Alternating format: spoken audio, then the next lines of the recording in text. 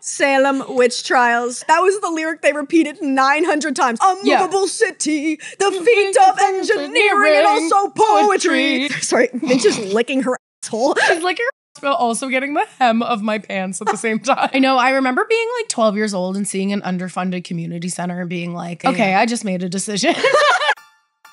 This is a White Star Line prepaid call from Iceberg, right ahead! It's been over 100 years since the Titanic sunk into the North Atlantic Ocean. It's a pretty open and shut case. The ship hit an iceberg, case closed. But what aren't they telling us? What if two comedians tried to solve what really happened? This is Truthtanic. Ahoy! Welcome back to Truthtanic, the comedy podcast where we aim to uncover what really happened the night the Titanic sunk into the Atlantic Ocean. the North Atlantic Ocean. Thank you. You're welcome. My name is Carley. My name is Blair, and we're here with the last episode of season 1. I can't believe it. I know, it feels like saying goodbye to a baby, but sort of like see you again in January. Exactly. You're sending your baby to special boarding school. Yeah, I'm sending my baby to like the American Hogwarts. Yes. Salem Witches Institute. Yes. Love it. Love it. And then it's coming back in February. It's coming back in February. Yeah. So I guess we should just say it off the top of the episode if we're kind of alluding to it. Oh, yeah. We're doing Truthtanic Season 2. Yes. We're not talking about the Titanic. No. I'm so sorry to the people on my YouTube channel who want me to talk about my life. It's not going to happen. It simply won't. I mean, if you want to. I don't Maybe want- season 3 will just unpack your life from birth. My life story. To now. Yeah. See where it all went wrong. And honestly, that would be so helpful for me. Yeah, I know. I think you need it. And Rob and I have been talking about it. Oh, and yeah, as your privately. friends, privately. Yeah. Over SMS. SMFs. SMFs. I don't know what I'm motherfuckers. saying. Sexy motherfuckers. So we're coming back in February, Yes. tentatively. And this time we're going to talk about the Salem witch trials. Yay! The Salem bitch trial. Salem, that's for bitches. Salem, that's for witches and bitches. And that's it. But yeah, right now in February, we're going to say the new year just because, That's the goal, but who timelines- the fuck knows? Who the fuck? No, we got to take some time. First of all, I have to learn everything about the witches. Yes. Personally. I talked to you about it, and I'm going away to Mexico. Which is crazy. I know. So fun. It's going to be a lot of I'm fun. going away to Scarborough, Ontario. It's the same. That's the Mexico of It's the GTA. Mexico of the GTA. Yeah, it's a Everyone tropical says it. location. The bluffs. Mm-hmm. For anyone not from Toronto, Scarborough has very large cliffs. Yes. If you go down to this one really specific parts of it, the rest of it, no cliffs. No cliffs. Really flat. Just a single cliff. If you go, there's one big cliff if you go to this one I've never place. been. To the bluffs? No. We should go there. Yeah, we should. Beautiful. I've heard amazing things. I did shrooms there this summer. It was, oh my God, I never wanted to leave. That's It was awesome. hard to get me to leave. Oh, yeah. Especially 'cause walking through the sand on shrooms. Oh. Walking through sand is already kind of difficult. And if you say it's not, you're literally lying. No, if you that's not a girl's girl. No, when people are just somebody's like, I love running in sand, it's like, Shut no, the fuck shut up. up. What are you talking about? Also, it's really bad for your arches. That's what I'm saying. I'm like, I'm just saying, like, people who are what are like, you it's doing? it's natural. No, it's no, not. it's not.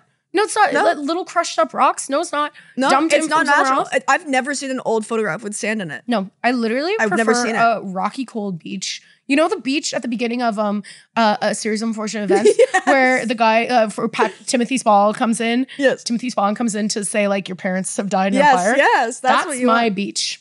That's my favorite I beach. never read the series of unfortunate events growing up, and I read them as at 18. Okay, And they're great. they are great. I didn't read all of them because there's fucking There's 90. like 14 of them. But I right? read the first 5 and they're fantastic. Also, the Yeah. new show, I guess it's not really new. It's 7 years old. But they made that new one with Neil Patrick Harris as the Yeah. Count. It's phenomenal. I need to go back to it. I think I watched a couple of episodes of it. It's very and then I was cool. drunk or something. A show like that is nice because it gives the director and the production free range to actually make a tonal choice. Yes. To actually make choices that are weird and interesting. And even the actors, you're making big choices and that's fun to watch. So we're doing the Salem witch trials. Yes, we're so excited. So Carly's I'm gonna going go to Mexico. But I'm going, there's nothing I love more than when I'm on a vacation to just read, just Read to a tuck book. into a book. Yes, yeah. And I'm going to go to the BMV here in Toronto. I'm going to go to the Blair and Spadina B&B, and I'm going to pick, because they always have like 5 or 6 Salem witch trial books. Oh. I already know a bit. I was definitely more into the Salem witch trials growing up. You have for sure, you have said things in passing. I'm like, Carley knows more about the witches. Yeah, but you knew more about the Titanic. So it feels kind of like a fair switch off. Exactly. A little bit, where it's like. It's a lot of fun, but I don't know the main players. Like, I know a lot about I know the timeline quite well, but I don't know like the names and stuff. And I think it'll be very fun to talk about Puritans and stuff. I know Tituba. There's the other one, Abby or Sarah, something. Abby. I feel like there's an Abby. What's the one like Jesse Pryor or something Pryor? Yes. Mindy Pryor. That's why I'm thinking Pryor. it's like Abby Pryor, but it's Abby not, but Pryor? it's something. Abby Road. I saw Blah Blah with the devil. Yeah, I saw Sicky Pryor with the devil. Oh my God, what is this? We have to look this up because I've had people come up to me recently who are our friends. Ricky Pryor with the being devil. like, listening to your podcast drives me insane because you spend 5 minutes trying to think of the title for something and I know it and I'm screaming it at you. You're screaming it into the microphone. I saw Holding Hands. I saw something Pryor with the devil. I saw Suki. It's from The Crucible. Maybe I'll come to the BMV with you. You should. I also need the books because I want to read. We could read it together. That's true. We could do a book swap. Goody Proctor with the devil. Goody Proctor with the devil. That took so oh my God. And now we can move on. I saw Goody Proctor with the devil. Yes. Yeah, we should read The Crucible. We should read I bet they have we should read The Crucible and we should pick like a nonfiction. Yeah, a nonfiction, The Crucible. And then I feel like there must be other stuff too. Like some docs. We could do a documentary as well. So we got to do some research and then we'll come back with expect the level of research that you got in Truthtanic. Yes. Well, maybe a bit worse. Yes. But I think the vibes will be even better. The vibes will be because get better hats. Yes, which I'm excited about. Anything I can blame on misogyny, I can bring a lot of energy to that. Yeah, exactly. There's very little misogyny in the Titanic. No, it's like truly one of the moments in history where women win. Women really win in terms of they get on the boats. There's a lot of class problems. There's a lot of class problems, and for sure, probably the women were still being treated badly. Yeah, but they get the boat. But the boat didn't sink because of misogyny. Or exactly. Did it? Exactly. Maybe it did. So we're coming back in February with the Salem bitch trials. I'm so excited. I'm really excited. We came up with it. We're honestly planning to just do an 8-episode thing. And then when we got to like episode 4, we were like, hey guys. Carley, you're so lying too. This was episode 1. You were just like, should we do a season 2 of Salem Witch Trials? Pitching it immediately. Yeah. Salem Witch Trials. Salem Witch Trials. Yeah, but we're just having too much fun. We don't want it to end, so we're going to keep it going. Yeah, we've had such amazing feedback. So thank you to everybody who's been listening, honestly. It's been so nice to read some of your emails and your messages. Thank you for emailing. Like, it's very lovely to just get messages from people and they're like, I love listening to it. It's so much fun. It's like, because it's so much fun for us to do. I know, we really have a good time and we hope you have a good time too. Like we were talking yesterday, we were supposed to record at like 10 a.m. and we had to switch it because we were like, if we record at 10 a.m., we will simply spend the day together, all of us. Exactly. It's such a nightmare too. It's just like, we have to- Nobody stops. I have a hard out. I have a hard out if we don't end. We're like, okay, and I hear you about your hard out, but I raise you group dinner. Yes. I know, and I can't say no to group dinner. No, I won't. Gun to my head. I was talking to my friend about this on the phone too, where I was just sort of like, yeah, I've been like drinking less, which is nice, but like I still make time for like group dinner and drinks. And she was like, that's drinking. That's still drinking, girl. Like, what are you doing? But I just can't say no to it. Mm-hmm. I can't say no to group dinner. I can't say no to group drinks. It's one of the small pleasures in life. No, exactly. I had a friend once who was like, I'm not going to buy a house, so I'm going to go out for nice dinners. Yeah. And I did really like that. Oh, you know what I did yesterday? No. Rough. Uh-oh. So there's this, not really rough. There's this, I'm going to make a YouTube channel recommendation and a TikTok recommendation if anybody's looking for good vibes. There's this, I don't remember her actual name, even though I looked it up yesterday. It's a cool name. But her username on Instagram and TikTok is Big Book Lady. But she also makes YouTube videos. And she's just like a cool girl living her life. And she reads like cool books. But she does really great vibey vlogs. And she is just like Montreal vibes, okay? Like, is she in Montreal? No. I thought she was in Montreal, but she is like, there's just people who have like thick hair. Oh, she's like bangs and thick hair. And I'm like, oh my God, surely she does this. And then she'll like vlog when she wakes up. And I'm like, why the fuck does your hair look this good? When no, some people are blessed. Exactly. And she wears like those like long kind of like plaid skirts with like hoodies and stuff. Like, love her. She lives in Winnipeg, Manitoba. Oh my God. In like a cool neighborhood. Okay. And I was talking about it with Reese, who grew up in Manitoba, and I was like, how expensive is it? Like we were looking at houses, and you should not look at houses in Winnipeg because you will be like, I'm moving to Winnipeg. Yeah. Oh yeah. There's like really cool shit. Oh, also, can I just say, I just looked up Big Book Lady. This is the girl I was talking about who recommended Juno Loves Legs, that book I talked about. So I have been following her. Great. I just didn't like, she's fantastic. Great. I had no clue she was in Winnipeg. Yeah, I know, because I saw her vlogs, and as a Canadian, you see like a Canadian landscape and you go, that's fucking Canada. That's Canada. It's so flat. Nothing has ever been more flat and gray in my entire life. Watching Yellow Jackets. You're like, that's Canada right there. They crash the plane. I'm like, that's Canada. That's Canada. I don't even think they pretend it's not Canada I on the watched show. American Psycho and they shoot it in Toronto. They shot it in Toronto. I'm like, oh my God. Canada. Oh, Canada. Oh, so it's Canada? There's something about it where it's just like, people will be like, we're in Seattle. It's like, liar, you're in Vancouver. Like, I don't know what it is. You could just tell. You're saying that it's New York, but I know Suits, the cast of Suits, I know it's Toronto. It's just something too. And I feel like sometimes, a lot of times it has to do with like building height. Definitely. Especially if it's in a city. Because like Toronto's like a weird combination of tall and short. It's like we have one 8-block really tall building area, and then everything else is like 3 stories. Yeah, it's pretty, lovely. We're pretty short. It's lovely. Which is nice because you do get some of the skies still. Yeah, and it allows you to, I'm not going to dox myself, but I live a little north of the city, and it allows you to feel as though you're living in a more residential place while still being in the city. Well, that's the thing. I feel like my area, I live in the West End. I'll dox myself. Yeah. Come find me. I dare you. Follow me home. Follow me home. I don't care. Come in. Have some tea. I actually want friends. Just kidding. Don't follow me. But it's the same. Like, it's kind of fun being like, I kind of live like in a little town within a bigger town. Like, it's nice. It's nice and spread out. Yeah.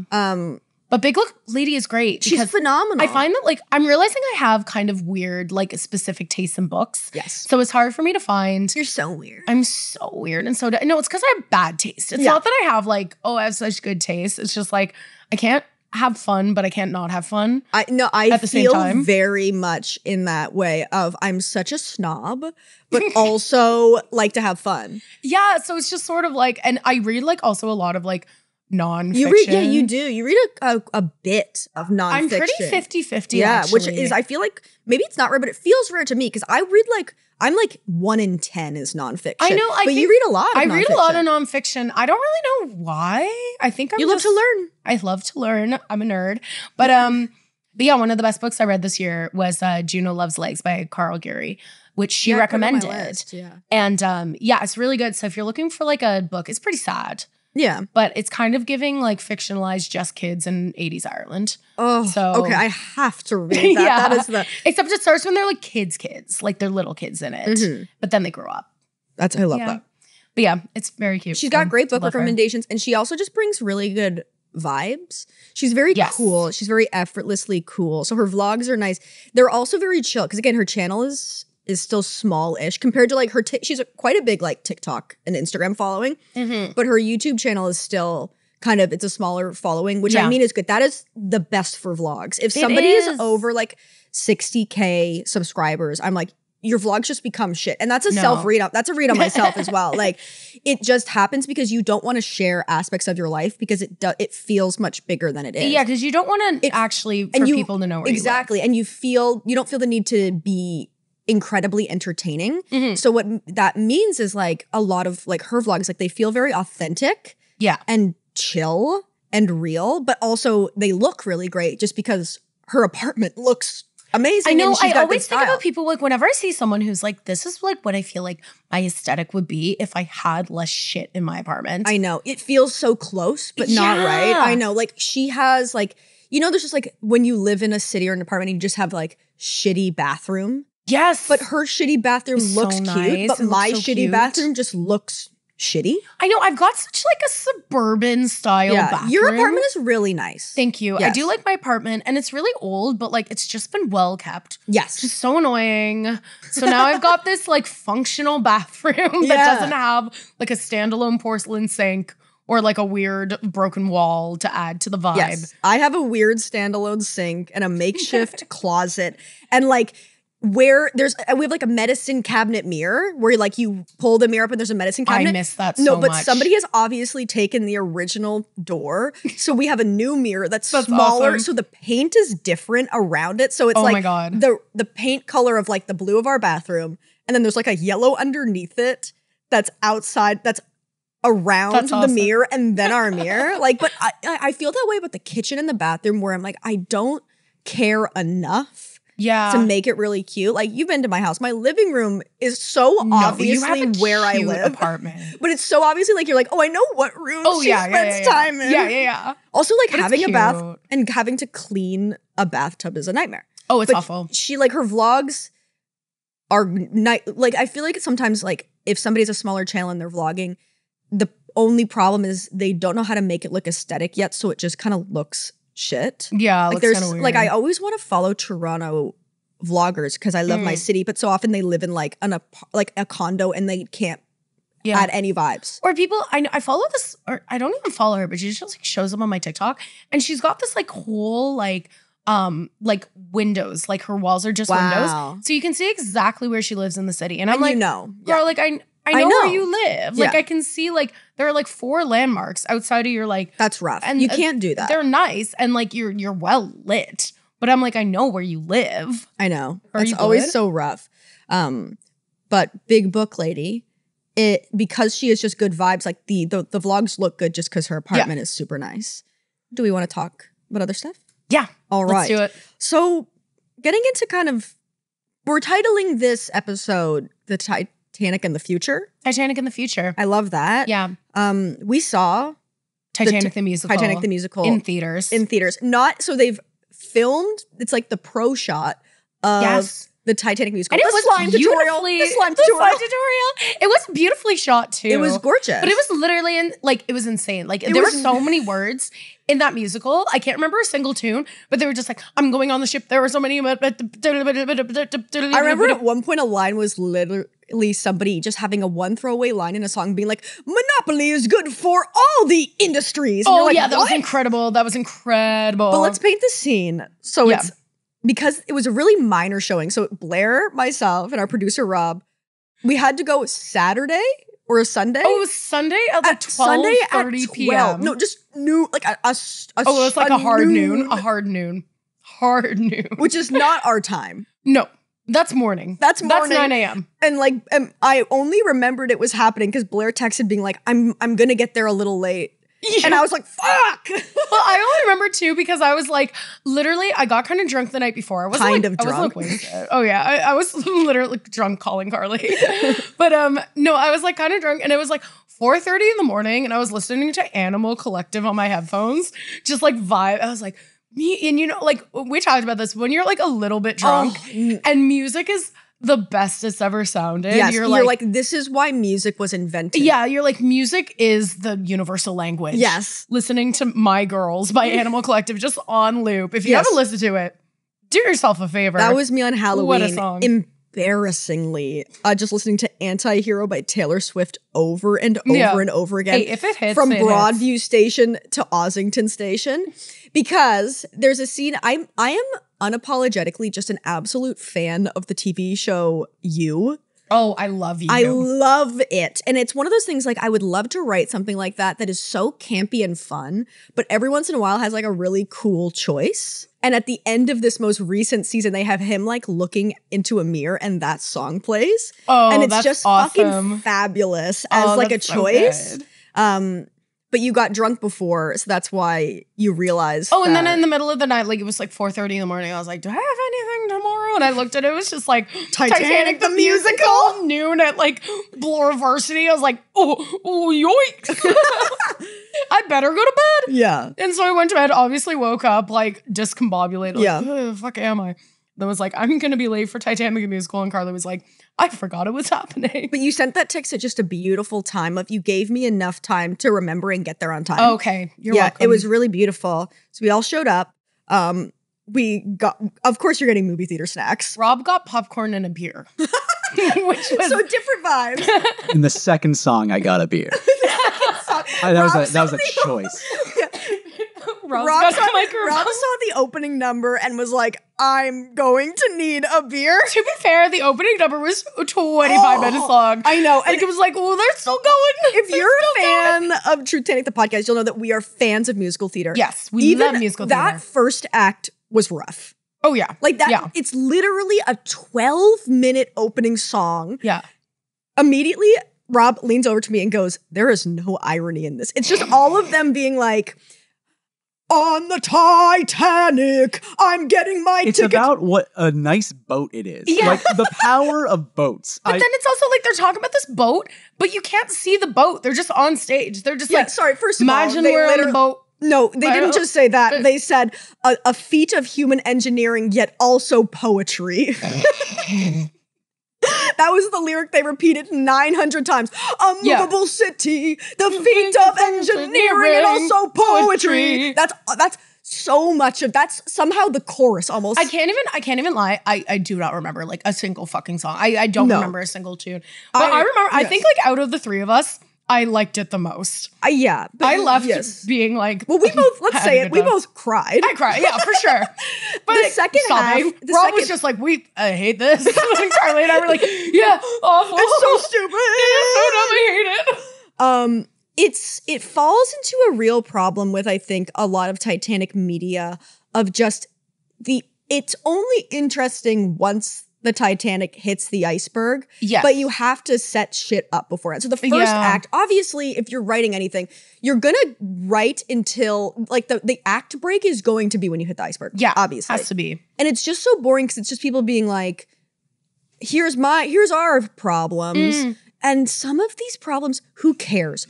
Well, genuinely, who gives a fuck? There's this one woman who's just like, I'm second class and I want to party with the first class so bad. And that's like her whole thing. And her husband's like, why? I run a hardware store. Why do you want to be first class? And they're just like, I don't want to live in like Minnesota or whatever city they lived in. Can't remember. Yeah, it was Minneapolis. Minneapolis. No, don't you remember? It's like, I'm going to Chicago. I'm going to Cincinnati. I'm going to Albuquerque. Yeah. Why? We don't know. They just pick like words on a map. I don't know. I'm going to be a seamstress in Albuquerque. Because they're all from like Ireland and they were all like, from Ireland. I hope that Albuquerque is like Dublin. Like that was a fucking song. Girl, it's not going to be. It's not going to be. They did not know what the cities were. They had absolutely no idea. No, they were unclear. But to be fair, it was also realistic. 1912. That's realistic. Because my family, when they came over on the boat from Ireland, they were like, maybe Dorval, Montreal, like Quebec? Like, oh yeah. Like why? Yeah. You just pick a random place. But so the first act, they just have to set stuff up. Yeah, there's that couple.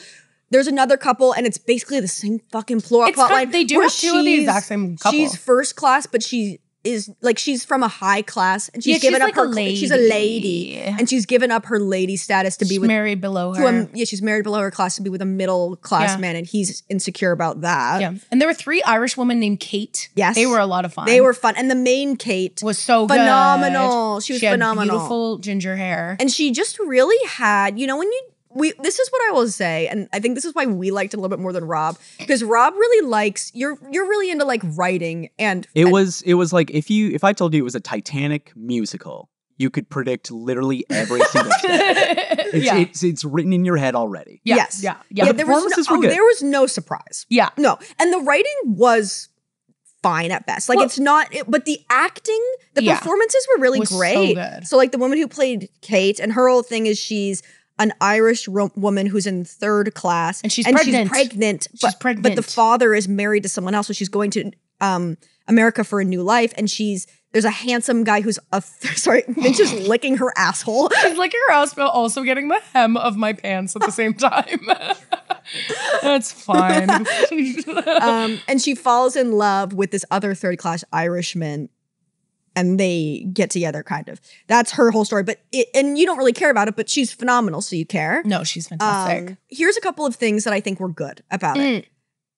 And good is general. Besides the acting, which I thought was great. The acting was like great. Even the guy who played Ismay, I thought was fucking fantastic. He was so because good. The writing for Ismay was like villain. Like they didn't give that character an ounce of nuance. No. Which we've talked about in this podcast before. He catches stray bullets in every single piece of Titanic media where there's no record of him saying, let's go fast. Yeah. But everybody's latched onto that as his thing. Well, and he's like, and we talked about this so many times, like he's so easy to give that persona to. And like, it's just sort of like, who else are you going to really blame? And he had to get on the lifeboat so somebody on the lifeboat could tell them what happened. But for sure that looked bad. For sure that looked bad. And you know that it looks bad because all of the men in that fucking musical were like, I'm going down with the ship because I'm honorable. Because I'm honorable. So and he just got on a lifeboat. They didn't do anything about him being ordered to go on the lifeboat. No, he just got on and looked a little like, oh. Well, at the end, they have all of the characters like in their trauma blankets in front of this long tapestry with the names of all the people that perished on the lifeboats. Beautiful scenography. Yes. And they all turn around and say a thing of being like, maybe this could have happened, blah, blah, blah. And he turns around and goes, why shouldn't I have gotten a lifeboat?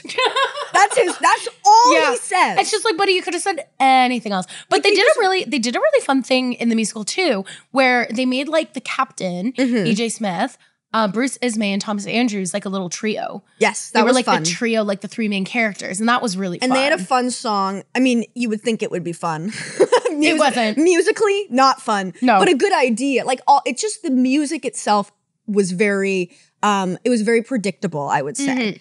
And I don't know a lot about music, but you can just feel it. Yeah.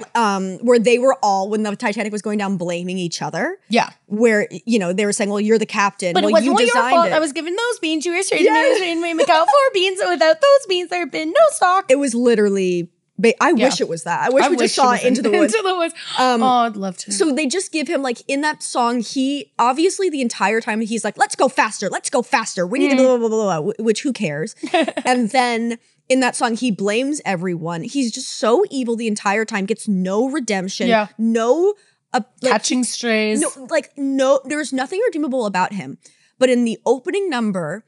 and in the closing number, it's all of the people singing almost as if they are ghosts on the Titanic, but you don't really know that they're ghosts in the opening number. And he just walks through to center stage with this look of just horror on his face. And like as being like, it gives so much nuance to this character that like this actor did. It is not in the script, but through him really doing it, you're like, oh, it's all an act. And he is sitting with this horror for his entire life. Yeah, it's rough. And it's amazing when somebody's choice like that can make something where there is nothing. It's very much when you watch somebody who plays like the best friend in a rom-com and you're like, oh, these choices are the only thing giving this character anything. Absolutely. So he was phenomenal. But yeah, there was also a part, so they didn't do, so in the original, we talked about on the podcast, the ship tilts 45 degrees. Yeah, they use hydraulics. And they used hydraulics and people are falling, people are getting injured. This is as soon as the whole second act, the ship is slowly tipping, which is the stage, which is so funny. That's so fun. That's literally hilarious. And that makes sense why the music is boring, because you don't need good music if the stage is tipping. If you're just like, that actor's gonna fall and die. But it also, you'd be so mad. It's not like in Wicked when they have a no-fly show, which if you don't know, if your brain isn't melted by musical theater like mine is, sometimes at the end of Act 1, Elphaba the witch sings Defying Gravity, and they strap her into this little podium thing and it raises and she's flying. And then she goes, but sometimes the mechanics aren't working or there's some kind of issue, so they say it's a no-fly show. That's so crazy. What happens is she just goes to the front of the lip of the stage and she sings, and when she hits like the final notes and she starts flying, the choreography changes so everybody kind of like hits the ground, so it still visually looks like she's flying because everybody else falls. That's cool. But if you get a no tilt show for the Titanic, oh, you're done. There's nothing to see. But the way they did it in the movie was they just had this like platform, and the only person on it was Thomas Andrews, the architect. Right at the end, the architect, Thomas Andrews, the architect, and they just basically punch him off this platform. It was so funny because it like tilts fully upwards, and this guy's literally hanging on for dear life. He's got to be what, 60? Singing. Oh my god, this guy is a senior citizen. It's truly hanging on for dear life because Titanic is. The breath control, because awesome. he's holding on for his dear life. He really is, and I'm sure that there was something to catch him, but I was looking, and it was so it's the stage is tilting, but right before it tilts, there's a bit of straight, like a part of the stage that doesn't tilt, but still feels like he can go flying. That's the thing. I'm like, but for sure he's holding on. Like his drop would be less than a foot. But that could get you. That could get you at his advanced stage. That could get you. It could get you. So yeah, that happened. But yeah. Oh, they had an amazing, which is when we openly wept. The Strausses. Oh, they had a song. Oh. So Isadora and Ida Strauss, the founders of Macy's, King Princess's great grandparents. They're like the old couple in the Titanic movie who spoon and they die together because he doesn't get on the lifeboat because he wants to wait till the younger men get on, and she doesn't get on the lifeboat because he doesn't get on the lifeboat, so they die together. Just giving you context if this is somehow against all odds the first episode you're listening to of this podcast. But oh my god, so sad. That was such a, and again, it's not like I couldn't tell you a single song from this musical. I just remember it because they're like, okay, it's time for these two elderly actors to clock the fuck in. Oh my god, and bring down the house where they're in their massive quarters. The like lady maids weeping because they're going down with the ship. They're dying. There's this like first class steward. Yes, it's just kind of around. Yeah, exactly. His whole and they end up singing this song, the two Strausses, where he's like putting on her necklace and they're getting dressed in their finest. And I think it's called I Love You Still.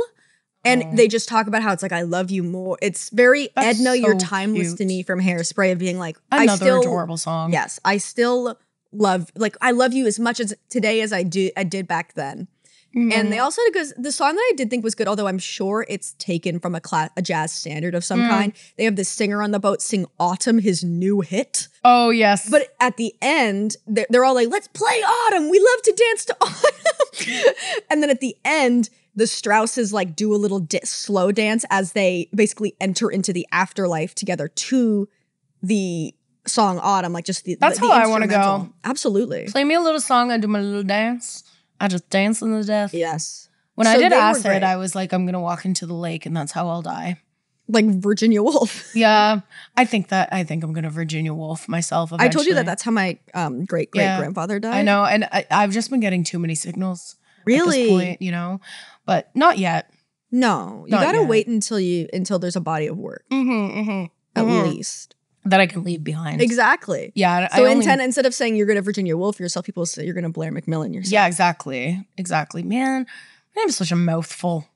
Blair Macmillan. But it's a strong name. It's a strong, for a 75-year-old Scotsman. Yeah. But it's also phonetic. Is that the right word? Yeah. Phonetic? Like it reads how it's pronounced, which I think is very helpful. It is. People really fight that. Everyone says my name wrong, but I just don't really How do they them. say? A lot of people say McMullen, which I just don't really. I just don't know where you're getting that U from. It's coming out of nowhere. It's coming out of nowhere. But Titanic the musical, honestly, I'd say it's worth a watch if you're a nerd and you have 3 hours and it's a Sunday afternoon. If you love the Titanic and you have an edible on hand, then you can. I don't like the music of it is not good. I'm saying that as somebody who like I really try not to. I'm trying to in my life now not criticize things that I can't do, if that makes sense. Where it's like if being like that was a bad fucking performance and being like I can't do that. So what am I talking about? But the music was very boring. Also, what we talked about on the Titanic and pop culture episode where we talk about the Titanic musical, when the ship is going down, there used to be a like 40-page scene with overlapping dialogue. Crazy. Which is insane. How do you even write that? Why would you do that? Because they replaced it with a song where a mother is talking to her child about what's going to happen and saying like, we're going to see daddy tomorrow.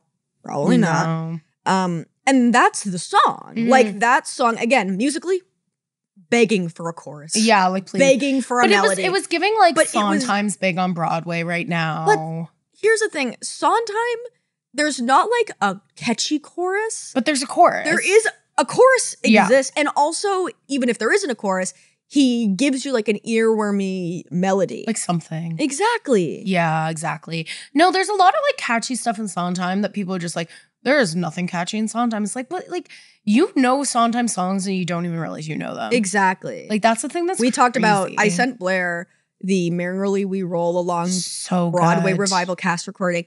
God tier cast recording. It's mixed so well. Yeah, it's so good. The acting choices are great. I love Merrily, which we've talked about on this podcast. It's such a good show. I would love to be a Merrily. If anyone's casting Merrily We Roll Along, let us both know, honestly. I know. I only want to be in a gender bent Merrily We Roll Along so you can play Charlie. Charlie, yeah. I would learn piano. That's the thing. I'm like, I feel like I would be a Broadway musical theater girl if growing up I was exposed to more fun roles like that for women. I know. I just used to think like, and love this role. It's just not my hit. Like, Reno Sweeney in Anything Goes was like what my high school didn't. Like, I love Sutton Foster as Reno Sweeney. I think she's a great cast, but I don't look at that and go, oh, that's me. I could do that. No, it's actually like, it's so frustrating how few, like there are roles for men in musical theater where like you barely have to be able to sing. Yeah. But like for women, it's like you have to be a triple threat and you have to be like hot and you have to do all this stuff. And it's like, where are the little character roles? A little character role. Because the thing that's fun about Charlie and Merrily We Roll Along is how neurotic he is. So you just get to do like little jokes and be a foil for the main character. And I will say, Sondheim is good at writing those roles for women. He does have more of those roles than other people. Definitely. Like Company has a bunch of them. And there's also the like, I'm not getting married today. I love that song. That's a great song. I can sing all 3 parts. That was my party trick at one point. But then I couldn't overlap them. Because you can't throw your voice. I can't throw my voice. I was working on it at one point, then it just got real annoying. Yeah, Titanic the musical was very much, it's really showing that Sondheim is big on Broadway. It's like we have Sondheim at home. And we have Sondheim at home. It's the Titanic the musical. Where it's none of the beautiful like musical orchestrations or clever lyrics, but it is a mouthful. Yes. It is a mouthful. It really is.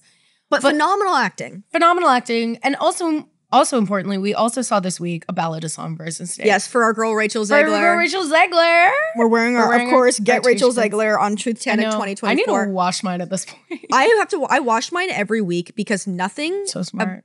Nothing makes me so sweaty like recording this podcast. I get like adrenaline sweats. Really? Yes. Wow. I loved it. I loved the movie. I thought it was a lot of fun. I thought it was a lot of fun too. Yeah, I don't like it made me want to watch Catching Fire again though, so I don't know what that says about it. But Catching Fire is phenomenal. It is just such a perfect movie. Yes. Rachel Zegler was amazing. She was great. She has such a good voice. She has an amazing, and she sang live in it all. I was like, girl, go get him. Yeah, it was a big movie week for the Truthtanic gang. That one. She also, can I just say, wore heels in the arena. I know, which is that's actually like in that arena. She was wearing a little dainty Etsy corset. Yeah, an Etsy corset, a tiered skirt, chiffon skirt, and little baby booty kitten heels. Little baby kitten heels. I love that. I do think, Suzanne Collins, she should be very proud of what she's done. She really has. In that she is a phenomenal like YA writer.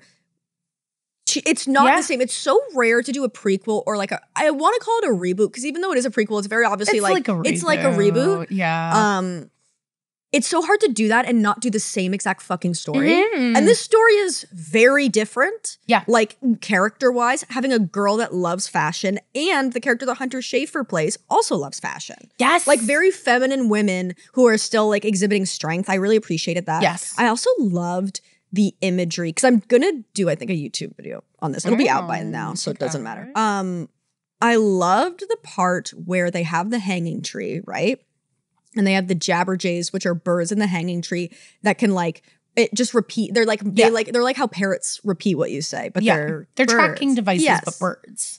So when somebody gets hung, their last words get like amplified over and over and over again. And I was like, if I was Susan Collins and I wrote that, I'd be like, fuck. That's enough writing for me today. Like it's just that's incredible. She cares a lot, which I think is what makes it good. Yeah. She doesn't talk down to an audience, which is amazing. It's not about being overly simplistic or going, well, it's for teenagers, so who cares? Like the language itself is simplistic in the book. Yeah. But the actual things are very interesting. Like she obviously like wanted to do something different, which I really appreciated. Acting again, phenomenal. Oh, the acting was so good. And there were like also like things that I really thought like, and I thought this reading the book too, but like it really just shows you like how quickly you can descend into like kind of like a dystopian madness. Yes. Which is like frightening, but it is really cool, especially YA. Definitely. Like, because I feel like when I was a teenager, that was when I was most easily radicalized.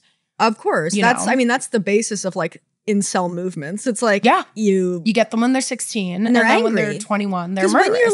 When you're like 16, you're just full of rage. You don't know why. Yeah. And it's really just like the first thing that kind of enrages you is sort of like, it's really important because if the first thing you're enraged at is that women aren't sleeping with you, it's going to be bad. Or if the first thing you're enraged at is like, you know, like you're mad at people of other things than you, then it's going to be bad. Yeah, I just got lucky that I was on Tumblr. I know, I really So I was just on became Tumblr. like an old crone stalking the halls of my high school and stopping every time anybody said gay I literally derogatorily and was like, you actually can't say that. I know. I remember being like 12 years old and seeing an underfunded community center and being like, Damn. okay, I just made a decision.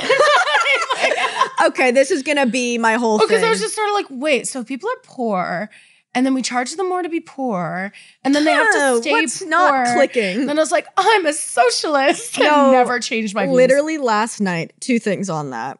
Literally last night I've been watching The West Wing. Phenomenal. You should watch it. I think you'd really like it. I should. And there's this whole thing going on. We're all, right now in like season 5. Aaron Sorkin has left. We're in the trenches. Oh no. And the whole thing of this season is that there's like really intense Republicans fighting against the House is Republican, but the president is Democratic. So there's that big fight.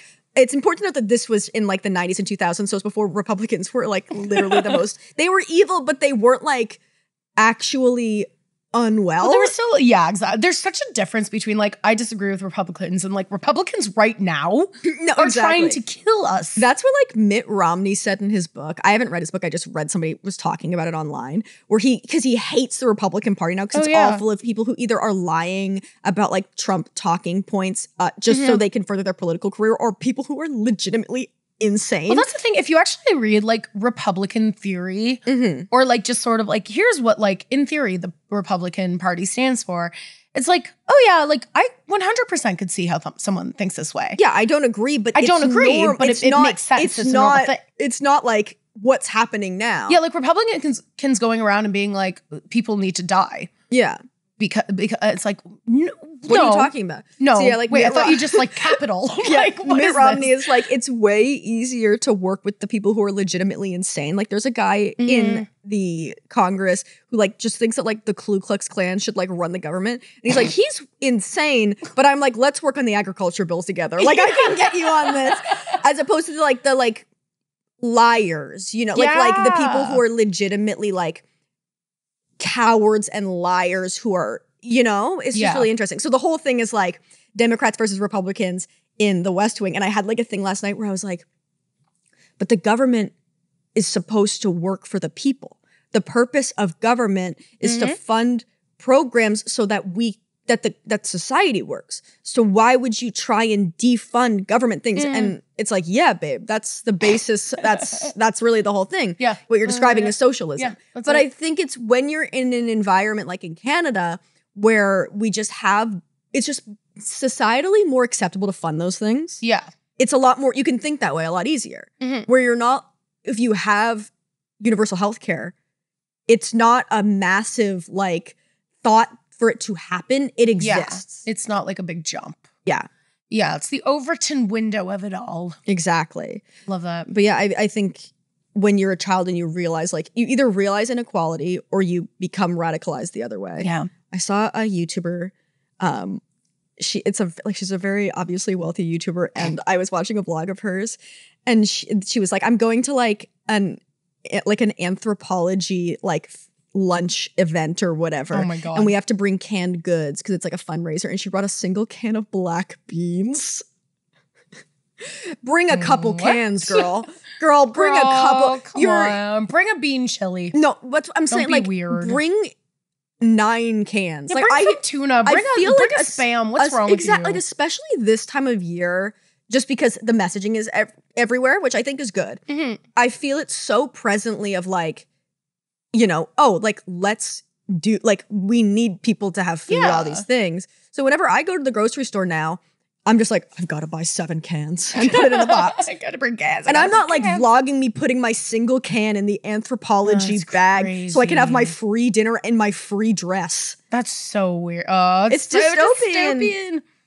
Anyway, dystopia aside, I have a couple of Titanic questions. Let's talk about the Titanic. Let's talk about the Titanic. Just finish. Because something I've been thinking about. Okay, I want to say, what was the most surprising thing you learned? Okay. Through the podcast. This is something that I think it really led to my understanding of why this happened. Yes. And that's the lifeboat of it all. Yes. I found that to really be interesting because, you know, now, obviously, basically the motto of this podcast, the Titanic hadn't happened yet when the Titanic was happening. Not happened yet. You're just like, why was there not enough lifeboats? But understanding that boats were supposed to bob there. Yeah. And then the lifeboats were used as shuttles to take you to a ship that was working makes a lot of sense. Yeah. I also think all the time, just about it's human instinct in the same way people are like, I don't want to get vaccinated.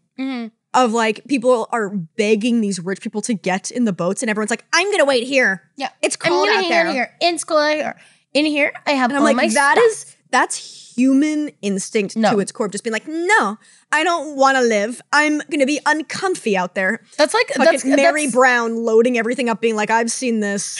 That's giving like the energy. That's giving the energy of like, you know, when your fire alarm goes off in the middle of the night. Yeah, and you're like, and you're sort of like, oh, wait until I smell smoke. Yeah, is this real? There's no way there's a fire. Real is this? Yeah, exactly. No, I agree. Another thing that I found really surprising, because to be fair, I came up with like a lot of I knew a lot of stuff. But one of the craziest things was really like the most like actively shocked I was researching like the finding of the Titanic wreck. Because that was such a can of worms that I genuinely was not expecting. Yeah, that's really cool. Especially because I think like around the time that we were kids, the narrative of the Titanic was very much like, they were explorers finding this great thing, and then we found not just capitalism. Yeah, and it's like realizing like, oh, this thing was like so, like they've been trying to find it for so long. And then when the only reason they got money to fund it was because they were looking for lost nuclear submarines. Love it. And then once they did find it, immediately it just became this like cash cow and like people diving and bringing stuff up about it. And how just kind of like actually disturbing it is, like spending so much time just reading about like the humanity of Titanic. And it's even at the end of like the James Cameron film when the guy is just like, oh, I learned the real thing about the Titanic is like, isn't salvaging goods. It's like, you know, the people who died on it, which like when you watch it, you're like, yeah, obviously, bitch. Yes. But like realizing, oh, that for sure is what was happening. People are going down the Titanic and trying to find jewelry. Meanwhile, they're like disturbing someone's grave. Totally. And I think even in terms of like the context of this podcast, like first episode, I'm like, I don't care if someone in a monocle dies or whatever. And then you learn like, so much about it. I know, Doris Strauss. But she stayed with him. You know, once you learn things deeper, especially, and not to be literally geriatric and be like, TikTok is bad for learning. Like TikTok. But so much of how we learn about things now is so surface level that when you really like engage and learn a lot about something, it humanizes. Yeah, it really does. I will never think of the Titanic as like a funny kind of touch point anymore. I think of it as like an event.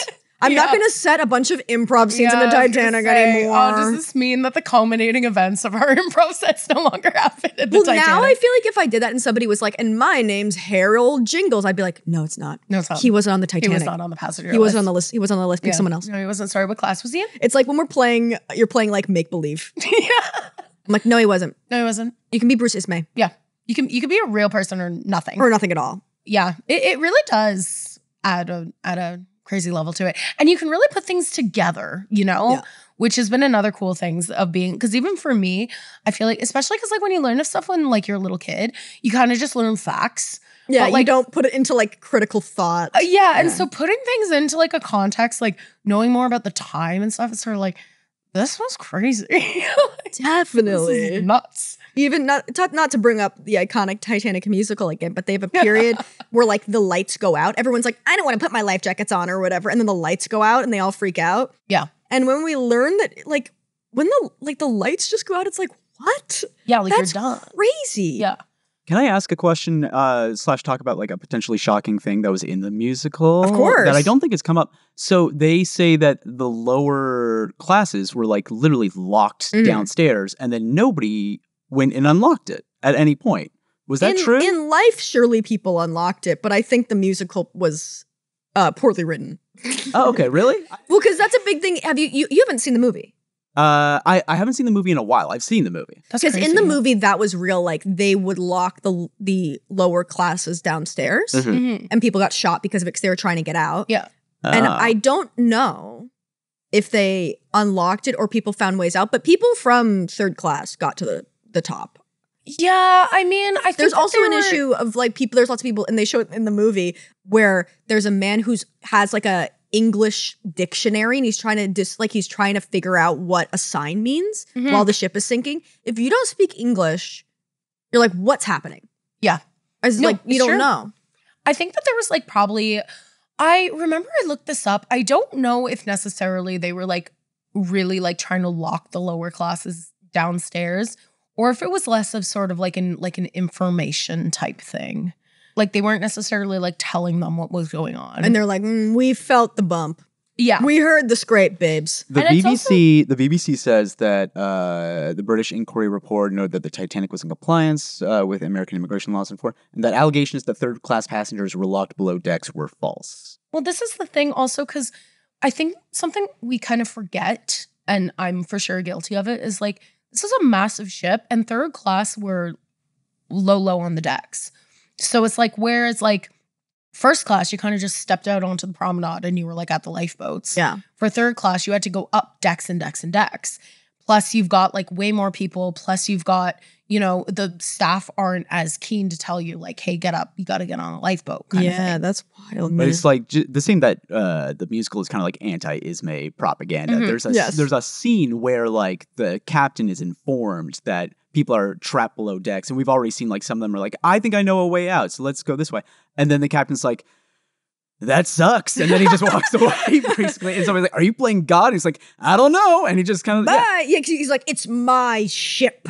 And you're like, that's not an answer. I forgot about that the captain is just like, okay. Well, kind of what do you do like Thomas Andrews is the only person who escapes this basically unscathed. No, he really does. Where he feels bad because he realizes and who's to say if this is real, but there's a moment where he has his kind of I Want song where he realizes with the blueprints, because as an architect, you're bringing the blueprints around everywhere you go. Yeah, you have to. That's just an architect your prop. He realized if he raised the bulkheads that the Titanic wouldn't sink as fast. Who knows if that's real? But that is not the same thing as Bruce Ismay being truly an evil villain. Yeah, exactly. And the captain being like, lock him down. Well, and the captain too, I think, was just sort of like, well, fuck, I'm dead. I think that's the other thing. And they did mention that in the musical too, like if they had hit the iceberg straight on. That was cool. I thought that was nice, because that's why the first mate killed himself, is because he realized that if he didn't turn the boat and hit it, people would have died. But how would you have known? It's all hindsight. It's all hindsight. Also, it's for sure like, the captain's fault. It's like not to be that person, but like don't ignore the ice warning. That's the thing. Like it was the ice warning. If we're gonna ascribe fault, and I know this is the end of the episode, so we should say whose fault it is. Yeah. It's like nobody's fault. It's a perfect storm of tragedies. It really was. But if you had to say who it was, whoever is ignoring all of these ice warnings, that's the problem. Yeah, for sure. I think that probably everybody else was stopped. Going back to conspiracy theories, I do think that like they should have just realized they were in an ice field. 100%. Which is like, it's crazy to think that you would just be like, no, we're probably not. We're just going to keep trucking through. It's like, you're in an ice field. Yeah. What's wrong with you? Stop the boat. Everybody else is stopped. Other boats are giving you warnings saying, hey, by the way, we're stopped for the night because there's ice everywhere. And you go, not me. Yeah. No, I'm not like other boats. We're going to keep going. Yeah. Yeah. Another Titanic question. What do you think is your biggest takeaway? Good question. From the Titanic. And it can be anything. Like, okay, do you have yours? Okay, I was thinking there is like a pre and post Titanic in like modern times. Mm-hmm. Because I do think that like, and like part of this is coincidence, but like you have the Titanic, which is just like emblematic of this like really kind of gilded, rich industrial age. Yes. And then the Titanic sinks. And then you have World War I, World War II. Life is bad. You know what I mean? And then it's like, it's the stock market crashes. Yeah, stock market crashes. You know what I mean? Like, it really is kind of like, you can really look at it as like a metaphor of like, this is what the Industrial Revolution kind of culminated in. Definitely. Of like, this grandiose it's man's hubris. Age. It's man's hubris. Also to think about, I feel like we talk about the Titanic a lot, like kind of like it was a cruise ship. It was a lot of people immigrating to a new country. Which is very sad. Which is something that like is crazy to think of, especially because like we just don't really immigrate via ship very much anymore. Yeah. But it really was like, that was the big point of the ship, was to bring mail and to bring people to their new homes, which is crazy. Like it's really like, it's like, oh, and then that kind of like yeah, you're kind of done. Yeah. I think a big takeaway of mine from the whole concept of the Titanic is just like it at every point, every person's opinion matters in stopping a massive tragedy. It's like really representative of human hubris because they were given so many chances to stop and listen. And they didn't. And you never think it's going to be you. So you just go, let's keep going. Yeah, let's keep going. Whatever. And the mummy's curse. Mainly the mummy. Oh. It does actually, at first I was like, LOL, mummy's curse. And now I'm like, oh, fuck, were there mummies on the Titanic? You know what I mean? Like, I literally was like lying in bed the other day. I was like, tiny mummies. Little mummies. But still, it's just sort of like, man, like no one thought maybe to just leave those alone. It feels like literally though, in the last 10 years were the first time anybody had the thought of don't take other cultures' stuff. Yeah. Like Molly Brown, lesbian icon. But made a mistake. Like where did she get them from? Where did you got that money from a place you should not have gotten it from? Yes. Like what is your deal? Season 3 is going to be the uncovering of King Tut's. Of King Tut's tomb. Yeah. Because you were talking about how like everybody died because of it. Literally everyone died. Just bad karma. Why the fuck would you bring a mummy on board? I do wish as a society we believed in magic just a little bit more because sometimes people do things that are just like straight up like you're gonna have bad karma for the rest of your life if you do that. Yeah, there's stuff that's so bad. It's so bad. It's not like you're gonna get bad karma from cutting someone off on the highway. It's like you're disturbing a grave, a tomb. What's wrong with you? And you're like, I think I might put a little bit of this behind glass. It's like, don't do it. Yeah, I wish we had like just like a little bit more of like. It'll be interesting to see how that goes with museums because you've really seen the tides turn a bit with zoos, and aquariums. Like I did, and I know that people don't care about animals enough that this would cancel me, but it should cancel me. Where I remember one time for my like 8th birthday, my mom bought me like a chance to like be with the dolphins at the National Aquarium in Baltimore. Oh my God. Where it's like the dolphins not getting paid, get marched out from their little tanks and they have to like hang out with with like 8 people who are like trying to teach them tricks. It's like be a dolphin trainer for a day. These poor dolphins. Oh, I know. They don't do the show anymore, which is good because it used to be every day at 3 and 6 or whatever. It'd be like, oh my God. Okay, dolphins, get out here and do a show. And the dolphins are like, why am I? I'm smarter than you guys, and I am trapped. Yeah, I have a big brain. Yeah, I have a big my brain is too big. That's crazy. So that's why a lot of like people ethically don't really agree with zoos anymore. So it'll be interesting to see if that extends more so to like museums. I know. I do wonder that too because I love museums. Yeah, but I do think that there's kind of like some museums are cool, and then other museums is sort of like this is suspicious. I love the War Museum. I love. You know what I mean? Like the Canoe Museum. I've never been to the Canoe Museum. It's a bunch of canoes. I wonder if there was a way to do it. I mean, obviously transporting artifacts is tough. But I think the reason that like art museums are fine is because those exhibits travel. So it's like the Keith Haring exhibit is at the AGO right now because it's going to different places. So it's like sharing the wealth of this knowledge. If you're not going to return it to the people. And like, to be fair, I don't know what's going on with like I don't know the politics of cultures wanting their artifacts returned to them. Cause I feel also like if you're like, hey, ancient Egypt, I guess it's just Egypt now. Hey, Egypt, here's all your stuff back. They'd be like, give me a second. Yeah. I gotta like I know. I do think that there's varying degrees of it because like at some points it's sort of like a lot of it's kind of past. But we had a bunch of like at my work, without doxing where I work, at my work we had a bunch of artifacts. Your work should not have artifacts, Blair. I've been there. That is crazy. Somebody's gonna spill beer on them. Yeah. So we had a bunch of artifacts. And one of the things we did was like we started returning them because we were like, we're gonna spill beer on these artifacts. Nothing like obviously like super valuable, but it was like, why is this here? Yeah, it was sort of like we should not be. It's like my favorite thing in the entire world that in the condo building that Second City is in, they just have a Banksy cut out of a wall behind glass. Don't kill me. Literally don't evil. Fucking kill me. It's so abhorrent. But yeah, I think that's my main takeaway from the Titanic. It's like, just take a moment. And if the girls were on the Titanic, it'd be different. If the girls were on the Titanic, I want the girls on the Titanic. Let's do it again. Here's another question. Okay, let's do this the last question. Let's do the last question. What do you think the future holds for the Titanic? I honestly feel like it's never going to not be relevant. Yeah. It just feels like, obviously we're reaching a Titanic renaissance now, probably because of the submersible. But like, it's just massive, you know? Like, and I think the fact that a really good movie is based on it, like, it's just going to keep it continually relevant. I do agree. I also think that there is still more media that is yet to be pulled from the Titanic. Definitely. I was reading, it was either on TikTok or Reddit or somewhere, and I wish I had saved it so I could credit this person, but someone was saying that an amazing movie would be the events of the night of the Titanic sinking, but what was happening on the Carpathia.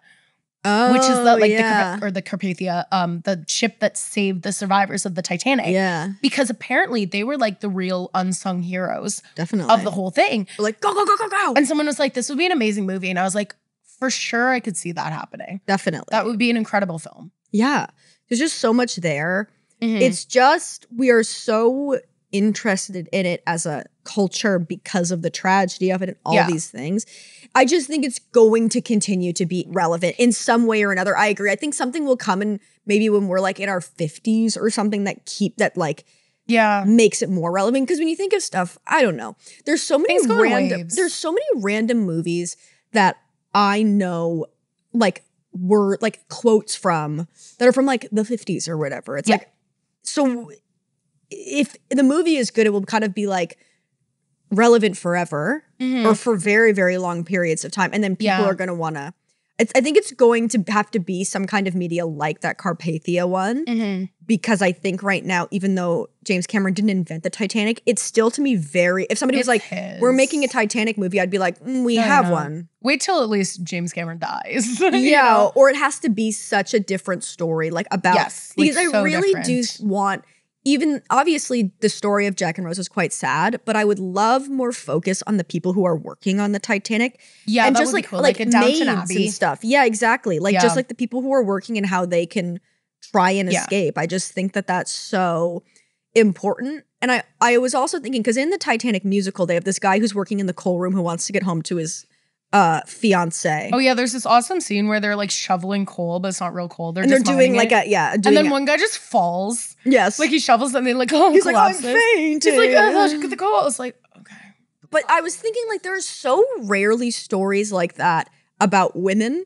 Yes, like having just like, here's a working class woman just going to a better life, like not steeped in the tragedy of like pregnancy or marriage or anything. It's just being like, I'm just a gal. I'm doing work. Like, I would love to have like a ladies' maid Titanic story, you know? That would be very cool. It'd just be interesting, and I'd love to see something like that. Yeah. And I think that that's different enough because it's kind of like, I mean, Star Trek has that below decks story, which is just about like, it's about like the random kind of like first rate, like private workers kind of thing. And I think that that would be an interesting Titanic story as well. I think you have to make it different than the James Cameron one. Yeah. Because even though it's like a universal story of kind of Romeo and Juliet-ish, it still feels too present to really do something different. And it just still like, I know everyone's like, oh, it's old now. It's like, but it's still so new in the scheme of things. Yeah, in the scheme of human existence. Yeah, the scheme of human existence is still a pretty recent movie, especially for a movie of that scale. Definitely. And that's a movie that's going to get shared and shared again. Like, you like know, mothers are going to share it with daughters and that kind of thing. Exactly. I do think like too, I wonder because of the submersible, which was too bad. So earlier this year, bold stance. There was a too bad situation of a submersible going down the Titanic and imploding. We all know it well. And everyone died. It was too bad. And they all, you know, it was too bad. Where are you going with this? We literally point blank before we recorded the episode said we weren't going to talk about the submersible. I'm not talking about the submersible, but I do think that has maybe tainted the tourist. Yes. And fair appeal enough. Of going I don't to the think Titanic. We need to do that. No one really needs to go if you're not there for like scientific or research. I think we could maybe get some kind of ghost thing because the whole thing of the Titanic claiming victims years and years. Yeah, the ghosts. It could feel more haunted and more unfinished business type. For sure, curse. there's so many ghosts. That could be a really cool tilt of it in some way. I would love an actually good Titanic book, not nonfiction, but give me James Cameron's Titanic. Give me a good story. And I don't want it to be a Harlequin romance, even though no hate on that. But I want it to be like an All the Light We Cannot See.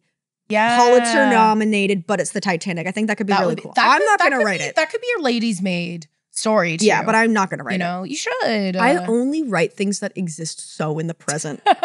I don't want to do an iota of research. It's okay. Wait until you're older. Go through your Saturn return. No, I think that's very true. Saturn return and then when you talk to a lot of like older women authors, they really spend like and by older I don't mean like crazy old, but like, you know, Joyce Carol Oates, who I think is in her 70s maybe. Yeah. Which is pretty old actually now that I think about it. You know, young, like a young 70. Like a young 70. Like a sprightly like a spin class strong 70. Like a strong 70. A lot of them are really interested in like writing these big ambitious novels because they're like, well, I've written, you know, a lot of other fun, like not fun, but you know, it's more like easy seat of the pants flying. I'm like, here's a story that I need to tell in my soul. Yeah. And it's just coming out free flowing as opposed to being like, no, I think I'm going to spend 15 years dedicated to the research and creation of this historical novel. I'm going to write Lonesome Dove. Exactly. So I guess that was Larry. But no, I do think that I do think that also just like something happens to your brain between 20 and 30. Yes. That makes you your interests go wildly everywhere. Yes. So I think you could write it. But Definitely. Maybe when you're 35, yeah, 40. once I'm feeling that. I'm going to put my money on you're 40 years old, you write your Titanic Ladies' Maid album. Let's check in at that point. We'll check in on that point. With you. I do agree. Every once in a while, like we have a couple of friends who are a little younger, and whenever they say something, I'm like, yeah, you're 21, life is hell. Like, life is hell. Like life is hell. No, life sucks for you. I can't help you about it. You just have to go through this stage of hell, but then you get older and it does get better. Yeah, and then you're fine. Yeah. Then you're fine. And it's like, life gets better when you're older.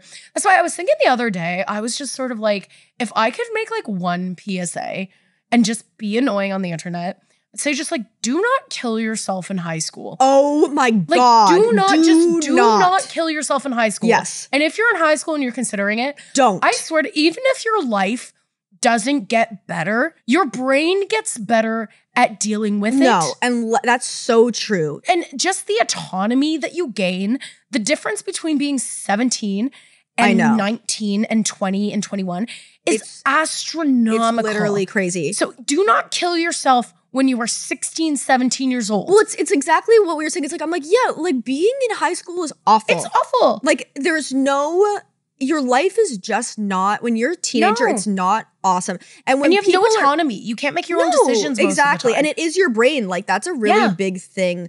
Like it is crazy to me as an adult.